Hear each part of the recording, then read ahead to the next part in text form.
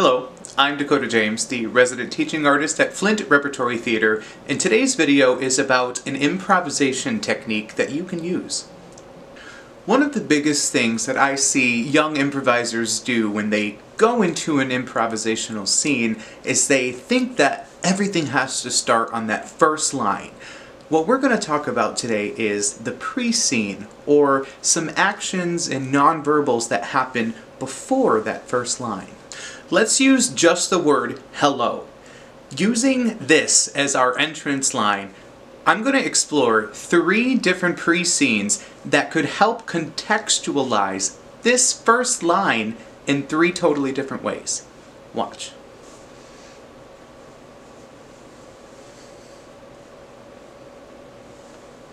Hello.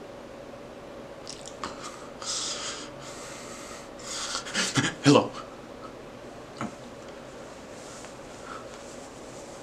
Hello?